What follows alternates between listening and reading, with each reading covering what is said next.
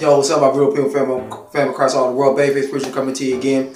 Just wanted to drop this on you. It was about 6 months ago, February, where I declared that I was going to be on this workout journey and lose weight. I was 189, but by God's all power, mighty mercy and grace, I'm 166 now. It's about 6 months away, and I'm just blessed to be able to lose that weight so I can play at the basketball level I want to play at. Philippians 4:13, you can do all things with Christ that strengthens you. Never give up. God bless you. Love you on Jesus. God bless you. Yo, Babyface Preacher coming at you again. On my way to the gym. You know, working out is tough, but you feel me? I'm a gym rat, and at the end of the day, the end results is a blessing. You feel me?